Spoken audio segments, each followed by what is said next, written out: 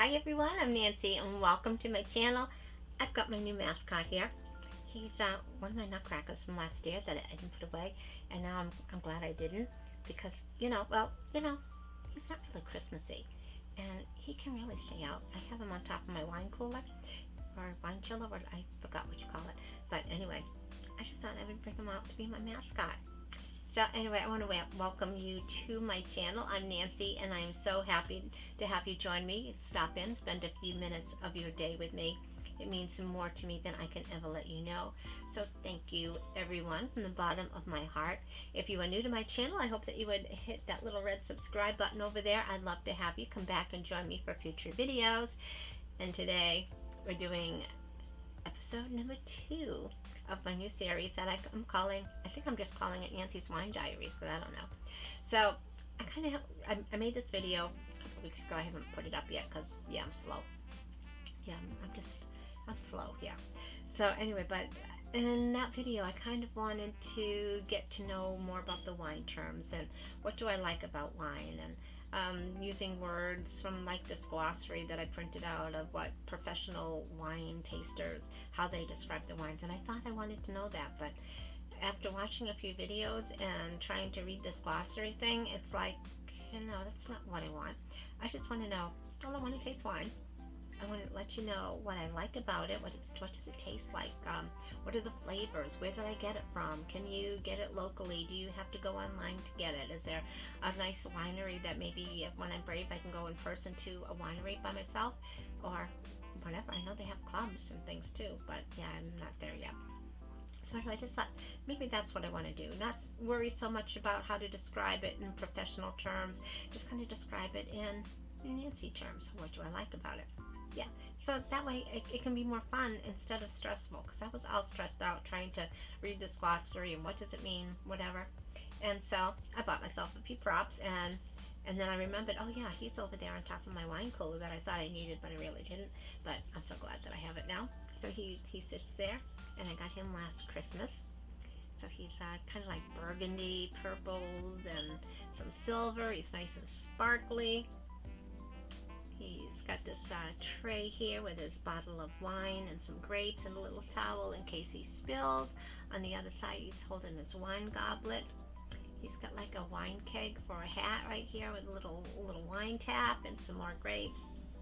I thought he would make an awesome mascot. So yeah, we'll have him out here when I do my videos. I got this little cute little Nancy's wine tasting. I think it's on Amazon. They personalized it, and I think it probably shipped within a week. I mean, yeah, it was really fast and not expensive at all. I just thought it was a kind of cute little tin to have here in the background. I got my new wine cork thing because I accidentally filled my other one. So it's this also from Amazon. So wine corks. This should hold a few, right? So we got that here for a little prop as well. Of course, I've got this one, the wine. It's how classy people get wasted. And a little chef here. I got him at Walmart years ago. So I just wrote on it. It's like a chalkboard. You can write whatever you want on it. So I put kitchen is closed. Wine cellar is open. Alrighty. And then I got the 2 bottles of wine that I tried last week. So or whenever I did it in my last video, just kind of tell you what my thoughts on them were, and then we will get into the new one. Alrighty, so it sounds easy enough, right? So I hope that you stick around and join me. Your comments, of course, are always going to be welcome. If you can translate anything that I say, or you know different things, yeah, comments will be helpful, because if I do pick up a few, snazzy terms along the way, it'll be really fun. So anyway, first I had this, the Purple Toad Winery. Had this before, and this is one of my favorite wines, and it's the strawberry jalapeno from Purple Toad Winery. And this is it's a sweet wine. It was like, I think 4 out of the 6, and as soon as you taste it, of course you taste the wine and the grapes, and the strawberries are so sweet, and then all of a sudden it's like zing. The jalapeno gets you, but it's not so hot that it's uncomfortable. It's just really mixes well, complements the wine and the strawberry, and it's just a nice combination. I probably wouldn't want to, come home from work at night and pour a glass of this and just sit on the couch and have a sip here and there. I would want to have it if I'm having appetizers or something like that, or you know, with a group of friends where you're just kind of sitting around and talk and maybe munching on some cheese and crackers or some scallops wrapped in bacon or steak bites or something, just something like that. But that was really, really good, and I enjoyed that. I know I'm going to buy that again. Purple Toad, I will link them below. They're in Paducah, Kentucky, and just they do ship, not everywhere. They do have a list of states that they ship to, and I've had really good luck with everything that I've got from them. This other one is Winehaven, and this is a local winery up in Chisago City in Minnesota. We started going there when we moved to Forest Lake, and we were just out riding one day, and we came across this little winery. And back then, it was just a little pole barn. They had just started their business, so 23 some odd years ago, maybe. And so we had stopped in, and it was just fun. They had wine tastings there, and it was small. And now they've got this gorgeous building they've, you know, built on a few times, and then they just built this gorgeous building. They have, you know, wine tastings there and different events there. They have host weddings there. It's just really a fun place to go. So I had the chocolate Zom-Bee wine, and I remember when I got this, and of course, you know, I have it delivered to work, and so, you know, the guys had just a little bit, but they were like, well, I'm in the mood for beer. So Jen and I were drinking this, and we're like, it's really rich. It's good, but it's really rich. Yeah, we're not going to drink too much of it, and then, you know, maybe we'll switch to a Captain's and Coke or something like that. The next thing we knew, we finished this whole bottle. It's rich, it's good, it's addictive. I mean, once you start sipping it, it's like, yeah, it's that good. But I mean, you can have this. I mean, I can imagine having this with a really thick steak or prime rib with a nice horseradish sauce on it, or even cheesecake. Yeah, you can do the strawberries dipped in chocolate. I mean, yeah, it's endless what you can have this with. Really good. So it's made with honey, and it's got the Marquette grapes in it, and it's got a strong red wine in it. Could be maybe like a Merlot or something that's in here, and then of course the dark chocolate. And it's not too sweet. It is rich, but it's just it's great. It's really great. Love this. Alrighty, so today I am doing a new winery for me, and this place is in East Tennessee. It's called Stonehaus. I did order a glass from them when I got it, and they do ship to a lot of states as well, and I think they've been in business from the 1990s. It's a family-owned business, and again, I had it delivered to work, and at work we drank the whole bottle. I think there were 5 of us that each had a glass, so it was really good. The one that we drank at work was the orange squeeze, and I was looking, and this is Stonehaus Winery, and a little bit about them on the back. They're atop the beautiful Cumberland Plateau of East Tennessee. They've started in 1990, and I believe they're in Crossville, Tennessee, and I believe they are one of the official wines at the Grand Old US Hwy. Yeah, and I think on I was looking at the different wines that they have, and there's one Aaron, I forgot his last name, but he was a country singer. Kiss This, you know the song. So this one, Kiss This Cherry, is something that's a wine that's named after him, and another one, Blue Angel. But they've got a lot of different ones. So I picked up a few. They do have different structures. So, you know, if you get like 3, 5, 6, 12, whatever bottles, you do get different discount structures. I think if you buy 12, you get shipping is free. I didn't buy 12 because I just wanted to kind of sample a few. But this was really good. I was thinking it might be more like that creamsicle wine that I got from the other wine place that I did a couple of weeks ago, but it wasn't quite like that. This was like a really light wine, but crisp. It was just, you know, just perfect, that crispness that you have with white wine sometimes. And as you swallowed it, you got like that zest of the orange, and so it was like pure orange. It wasn't mixed with cream or anything like that. And I was thinking as we were drinking this, because at first you just, oh, it's just like a white wine, and then as you swallowed it, you just kind of, when it started to get into the back of the mouth, that was when that orange flavor just kind of popped out at you. This would be perfect if you're not a mimosa person, but you like, kind of like the idea of that, or orange juice. This would be perfect. for brunch. It was really, really good. Alrighty, so the one that I picked to open and share with you guys is one of the peach ones, because I had that peach wine that one of my vendors from Kentucky, Mazak, had brought out for me, and that was so, so good. So I wanted to try another one.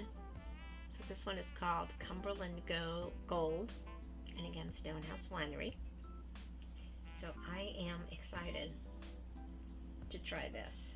I didn't bring my thing because I thought it had a little tab that you pull, which it does, but it's been sitting there a few minutes, so it's starting to sweat. Alrighty.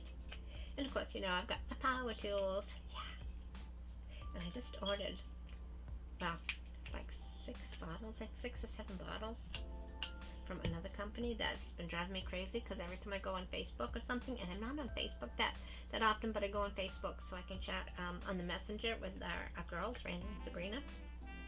And so this blue wine just always was on that page. So today I said, that's it, I'm ordering it. So it comes from Italy, so I am going to be really excited to share that when it comes. But for now, I get Tennessee. I love this. This is going to be so good. Pop. Alrighty. And that just makes it so easy. Alrighty. And yeah, I'm not the one that's going to let it sit and breathe for 20 minutes. I don't have 20 minutes. Like I say, when I want a glass of wine, I want a glass of wine. I don't want to sit and watch it breathe. And made myself a little snack tray. I didn't have any grapes this week, but I got some different crackers here. I've got some summer sausage with garlic and some, I'm going to say it wrong, prosciutto or prosciutto or something like that. Yeah. And a little bit of cream cheese here that's mixed with, I think there's garlic and some herbs in there.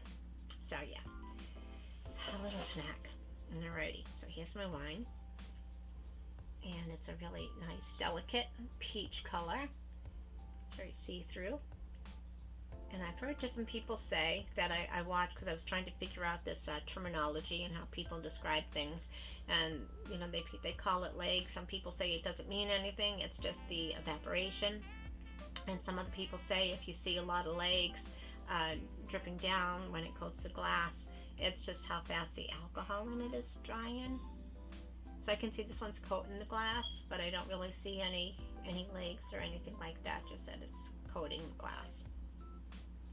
Alrighty, then you're supposed to kind of swirl it. Really need a bigger glass if you're going to swirl it, don't pour so much. Alrighty.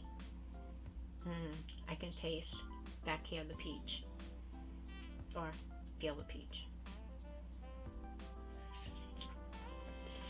Okay, ready? It's a pretty color. It's a light color. Let's go. Cheers, everyone.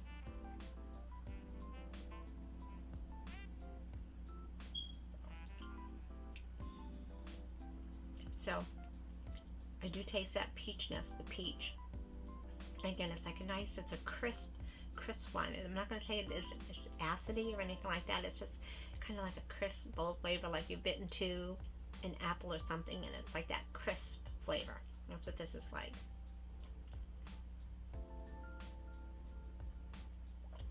You can taste the peach right away, but as you swallow it, and there must be taste buds back there too, that you can just further taste that peach as it goes, as you swallow.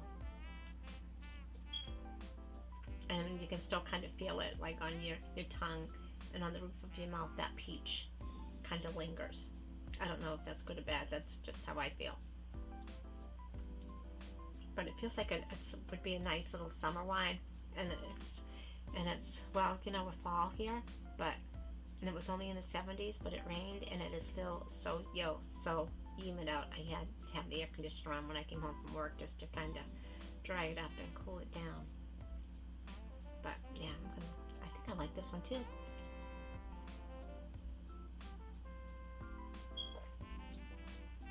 Alright, yeah, so I think I've got a winner here. It's not as good as Mike's was from Mazak, but you know, it would do in a pinch. And I got a new cork. I can put my orange one in there from the orange squeeze. I don't know if I would buy the, if I was gonna have a brunch or something to myself or whatever, or having company over for breakfast, or if the kids come back, then that would be a great one to have for breakfast, for brunch. But of course, if they were here, I would want to go to Lake Elmo Inn, because they have like the best brunch around.